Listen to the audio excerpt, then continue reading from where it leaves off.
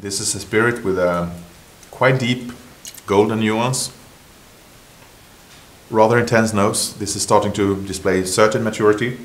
There's obviously sugarcane and molasses there, but I think a bit more complexity derived from aging in oak in terms of spices, almond, hazelnut, and obviously some wood and vanilla.